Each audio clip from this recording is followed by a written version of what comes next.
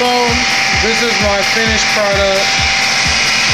It'll be done in about another 2 minutes. I'm just whipping it up real nice. As you see, it's getting a real nice, creamy texture. It looks real good and uniform. All the stuff is incorporated nicely.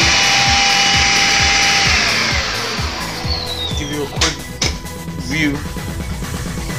Now that is my whipped strawberry cream cheese. This is what we're making for our event for Cracking the Cup. So in the ingredients we use raw sugar to give it a little sweetness. We also use the strawberry puree to give it the color and the real fruit flavors. So we try not to use too many artificial flavoring. And then we use the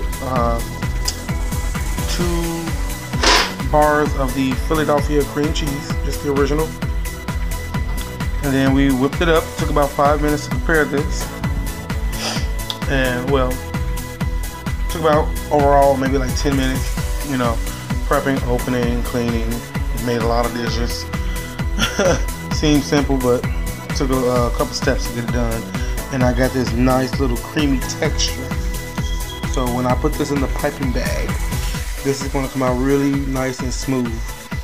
So enjoy, you all. You will get to taste this on Friday at the big show.